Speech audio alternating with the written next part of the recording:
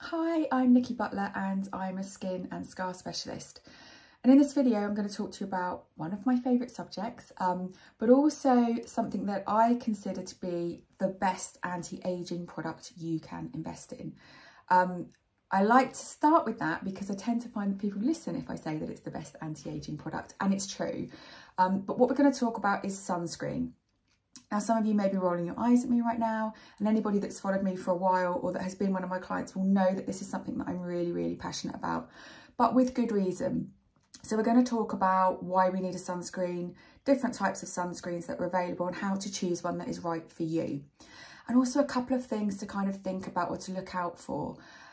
First of all, we're going to look at the different types of UV rays. So you have two different UV rays. You have UVA rays and UVB rays. Now, I think the easiest way to remember these is UVB. The B is for burning, and those are the rays that we typically associate when the sun's out. So that tends to be when many people will reach for their sunscreen. And we do have a little bit one and done in the UK, where people will apply their sunscreen in the morning and then that will be it. But you do need to be applying sunscreen every 2 to 3 hours. We also have UVA rays, and UVA is for aging. So up to 80% of premature aging is caused by UVA rays. And we're exposed to UVA rays 365 days a year, come rain or shine. And this is why I say that your sunscreen is your best anti-aging product. So I'm going to say that again. UVA rays are responsible for up to 80% of premature aging. So applying a sunscreen every single day is literally your best anti-aging product. So when we kind of look at the different types of sunscreen that I'd recommend that you use, you need to be using a formula that is specific to the face. And that's because there are different ingredients within those formulas. And if you're using a body sunscreen, it's not designed for the skin on the face, and you'll often find that it feels quite tacky and sticky, and if you're applying makeup it doesn't sit particularly well. But there are different formulations of sunscreen that you can choose from. Now, something I'm going to start with is a lot of clients have said to me in the past, oh, there's sunscreen in my makeup, or there's sunscreen in my moisturiser. So if you think about a moisturiser, for example, the moisturiser is designed to hydrate your skin. The sunscreen is designed to protect your skin.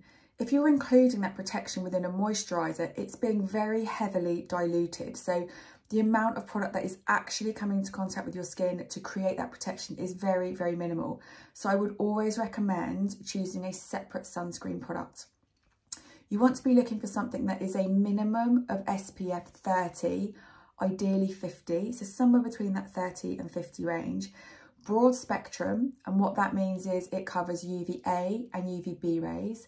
And you want to be looking for a 4 or 5 star rating, which is an indicator of the quality of the sunscreen and the sun protection that you'll be getting.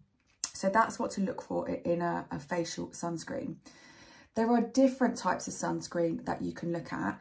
You've got chemical sunscreens, and you have the natural, or sometimes they're called physical sunscreens.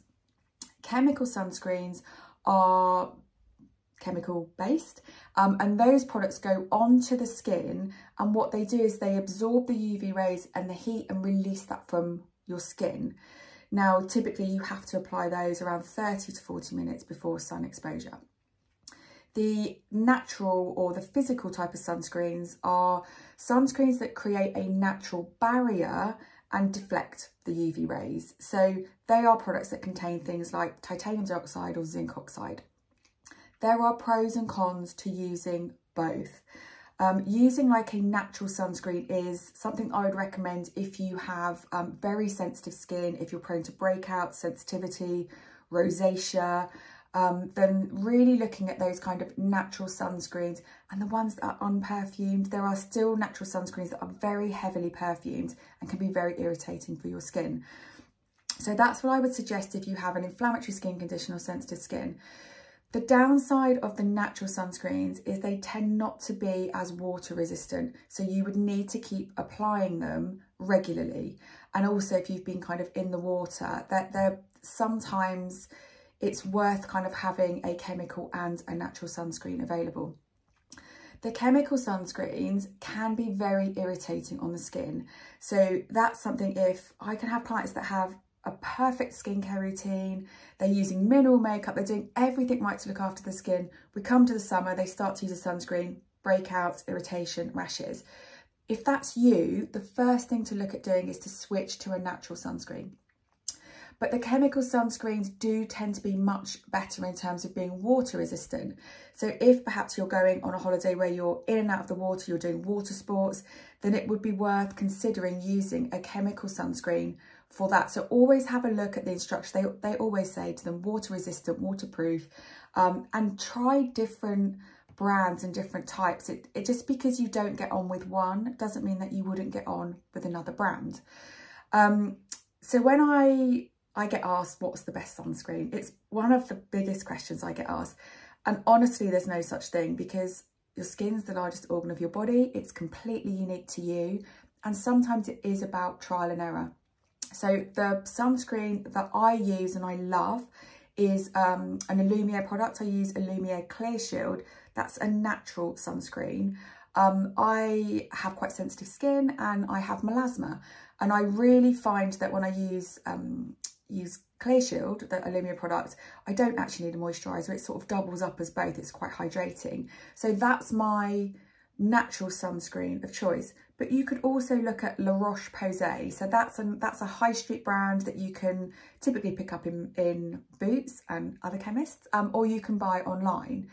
And I think that if you are thinking about getting products with tints in, again, that's absolutely fine. A sunscreen with a tint is different to having a sunscreen in your makeup. So the preferred sunscreen for me, if I want something with a tint, will be something like Moisture Matte, which is, again, it's an Illumia product. But I know that both Vichy and La Roche-Posay also do tinted versions. So have a look at your high street brands. If you're interested in the Illumia products or medical grade skincare, then by all means reach out to me. Any questions, please let me know. But it is so, so important to be using your sunscreen. Some people think I'm joking, but I will say I won't treat you. If you're coming to me for clinical treatments, I will not treat you if you're not using a sunscreen every single day. And the reason that's so important is that many of these treatments are causing a minor controlled wound to your skin. So we're stimulating collagen, we're doing all that really, really good stuff.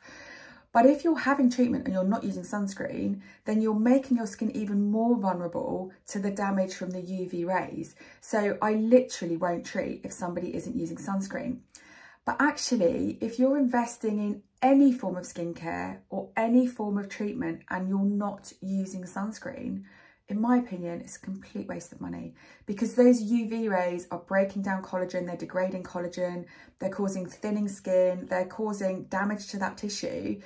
So your other products that you've got, you know, that are kind of fighting to help your skin, such as, you know, hyaluronic acid products for anti-aging, or maybe vitamin C's or retinols, you're actually destroying all of that good with UV exposure.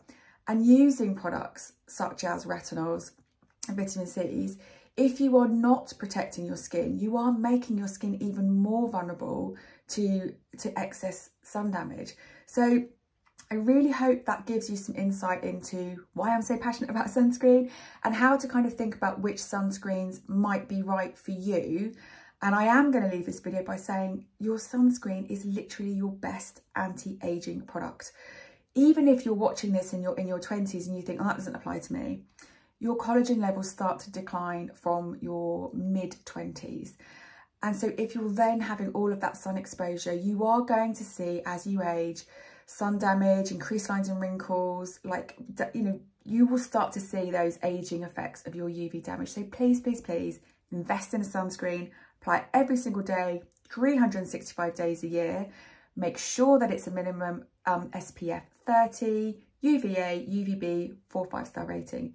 Any questions, please reach out.